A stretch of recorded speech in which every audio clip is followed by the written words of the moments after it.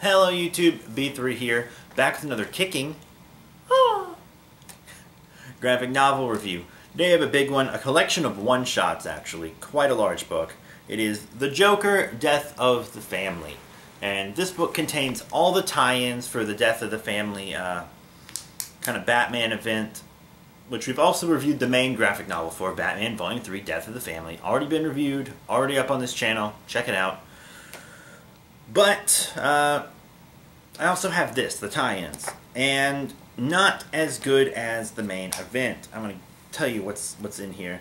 It collects some pages from the Batman book just to kind of connect things, and it gives you the end of the event as well in here. Batman Detective Comics, which is a story about like Joker copycats, like gangs that copycat Joker, a bunch of psychopaths that kill people in the name of Joker and stuff, things like that. And then the Batman and Robin one, Joker kidnaps Robin in this zoo, and there's all these gross bugs and stuff around. Drugs a dojo master into being like his mind slave, dresses him up as Batman, and forces him to fight Robin. And he tries to force Robin to kill this imposter Batman, and Robin thinks it's the real Batman. Really didn't like it. The art was really grotesque. That I actually didn't have a problem with that, but yeah. And then there's Batgirl, and the Batgirl story is like Joker kidnaps her mom, right? And tries to force Batgirl to like marry him, and then he wants to cut off her arms and legs and keep her in the basement. Weird. And her brother's there helping out, sort of. Odd. And the Suicide Squad one is him basically just torturing Harley Quinn. Whatever. And the Nightwing one, he's like drugging all the Haley Circus people, making Nightwing fight them. Also pretty crazy. And the whole book really kind of leaves you guessing on whether or not he knows their true identities. And then Red Hood and the Outlaws and Teen Titans are actually both one story. Because he kidnaps Tim Drake, Red Robin, and Jason Todd, Red Hood. Kind of puts them in a room together, makes them fight each other. All this stuff. Kind of tortures them both psychologically. And physically. But, yeah, and then the Teen Titans, who I don't like. I do not like this Teen Titans team. And the Outlaws, I also did not like this Outlaws team, are all looking for him, and they're fighting Joker zombies that Kid Flash accidentally creates while running around Gotham and kicking up Joker toxin.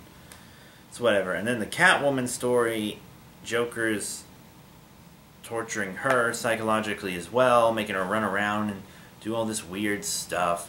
And I don't know, it just seems like they wanted to have Joker in as many books as possible to sell all those books. I'm not super crazy about this. It's not necessarily bad, but it's not really good either. Like, I've read it twice. I read it once when I got it, and then once to do this review, and it'll probably be a long time before I read it again. Because I'm just not super crazy about it. It's not important to me. But there's also this kind of like epilogue in the back that's everyone having nightmares, and then Batman and Damian end up doing a little bonding, I guess. It's whatever. It's just not really important. You get you get the full story, really, in the Batman book. This is just how he psychologically tortured the other characters to make them not really trust Batman anymore. Because that's what Death of the Family means. Not them literally dying, but their family kind of falling apart. Scott Snyder's great. A lot of his writing is in here and stuff. But I mean, all these books have their own creative teams, so the art's going to change a lot as you flip through here because it's so many different titles, you know? It's not the same artist throughout the whole thing, which makes sense, you know? It'd be dumb to expect it all to be the same artist and writer and everything, since it's just a collection of tie-ins. But, yeah, I probably will not be getting the Joker Endgame tie-ins. Don't expect that, because I'm probably not going to get it. I really just don't care. But, yeah, The Joker, Death of the Family, it's hella dark, it's kind of gross, it's actually quite gross, it's really gross. And if you're a big Joker fan, maybe go for it. But it's really not the best book. And it doesn't show any of these characters in their best light either. So, I guess that's it. Kind of a short one since I just... Because it would take so long to go through all this and explain everything. That would just take forever. I mean, this is a really thick book. It's a really thick book. It's one of my thicker ones. So yeah, that's it. Thank you all once again for your support. Remember to rate, comment, and subscribe. Check out the links in the description below. Facebook, Twitter, etc. But yes, that is it. Thank you all once again. Next time, I'm going to either do a Green Lantern or a Thor.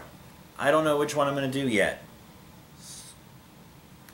I should probably do the Thor, but I've already reread the Green Lantern, so I can kind of just get it out of the way, huh?